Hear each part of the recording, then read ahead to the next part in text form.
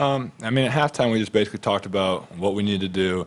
And really, we weren't really ready to play. We didn't really play hard. It was just a bad, like you said, it was a bad half of basketball. But we knew it was behind us. We knew that there were still 20 minutes left and that we could, make up for what we were doing. And then we just started playing a little harder in the second half. I think because of that, we were able to turn it around. And I thought in the second half we played pretty good. I really have an answer for that. I think that's something we got to work on. It's something we got to definitely be better at. Something we'll obviously focus on Saturday here against Eastern Michigan. But I thought in the Xavier game we came out real hot and ended real slow, and then started here real slow, and I guess ended a little better. So hopefully we can put it all together here. I think you said that, but that's just like when we talked to y'all earlier this week.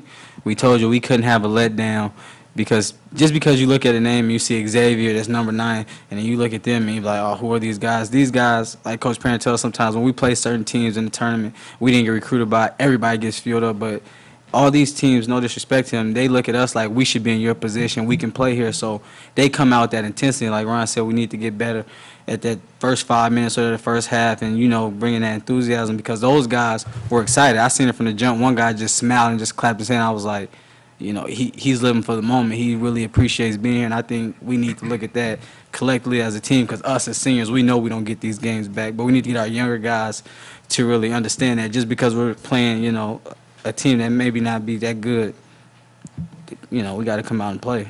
Looking at it right now, I just didn't think we had a mature approach to the game. Now you couldn't see it before the game, or as a coach, you would do something to change that. I just didn't think we had a mature approach or respect for Western Carolina. And you would think after playing High Point and playing some teams at your place that should have beat you. I thought High Point should have beat us. I thought they played better than us. I thought there was only one place in America that we would have won that game. It was lucky it was played there in Mackey Arena. So, but it's also a byproduct of young people. They're simply not dialed in all the time. And I thought we played pretty dang good in the second half, but we just missed free throws and we have nothing to show for it.